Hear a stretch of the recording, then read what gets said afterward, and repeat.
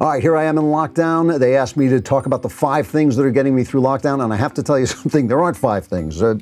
My father once told me, he said to me, "You don't respect things." And I grew up and I thought, he's right. I don't respect things, and that's okay. I never have. I probably never will. I don't own anything of value. I've never collected anything. But because I wanted me to do this video, I'll tell you 5 things that I am at least using as the lockdown continues. Most important, I think, of course, is my iPad. And the reason my iPad is so important is because I read on it.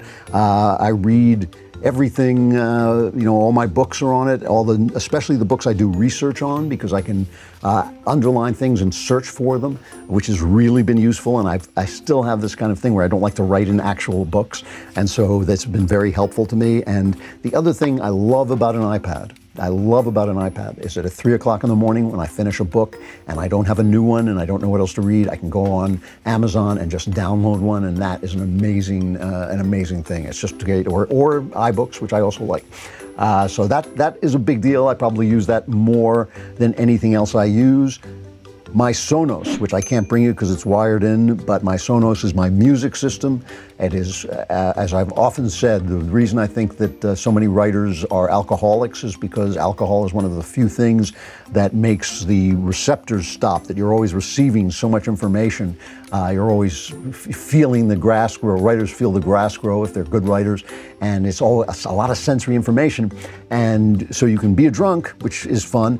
But for me, music is another thing. If I can sit at the end of the day and turn on some music after my wife has gone to sleep and sit by the fire and play my Sonos, I can be that can really calm you down.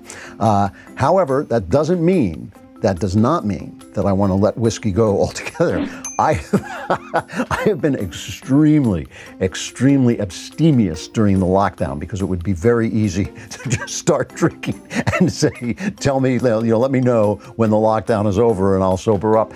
But no, I've decided I'm going to be really abstemious, so I drink very rarely, but when I do, it's Macallan 12. The Macallan 12.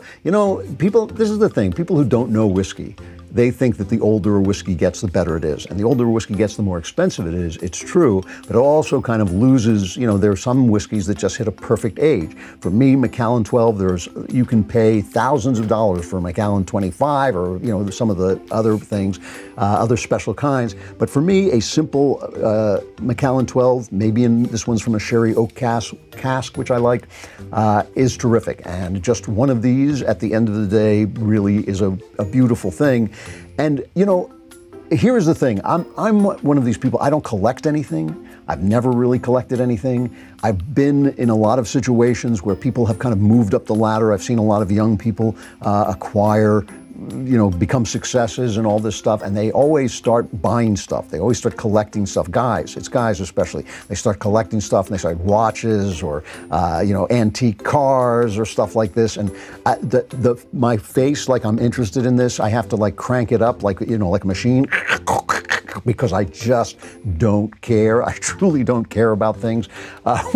Once when I lived in England, I had a dishonest accountant who didn't pay for my storage, and they auctioned off everything I owned, and I lost every single thing I owned. I didn't even blink. I mean, my wife was a little upset, but I did not even blink because there's just nothing that I care about. However, because I do like a good whiskey, I also like a good glass, a good cut glass, and I have a number of really fine glasses. Among my favorite are my Another Kingdom glasses that were sent to me by a fan, which I really appreciated, and that's a really nice glass. There is something about the experience of drinking whiskey out of a good cut glass crystal that just does improve it, and I really do appreciate that, and that's something that, at the end of, like I said, at the end of some days, I will have a nightcap, and it does, I like it to be a bit of an experience. Turn on the Sonos, pour myself a drink, sit and listen to music and have a drink, and that's a lovely end to the day. I just don't do it too much because otherwise you'll never see me again. And the final thing, I had to choose between a computer, which of course you need a computer, especially if you're a writer, but I could write with a pen. I started out writing with a pen. But here's something the old-fashioned that I still have to have, and I didn't realize it until recently when I ran out. I still need actual books that I want to read, that I am reading. So I'm reading usually about 3 or 4 books at a time. Usually one of them is nonfiction, and it's usually for some kind of research, some sort of thing that I want to know about for my work. Then I'm usually reading classic fiction or excellent fiction or fiction that will inform the way I think about the world and the way I think about people.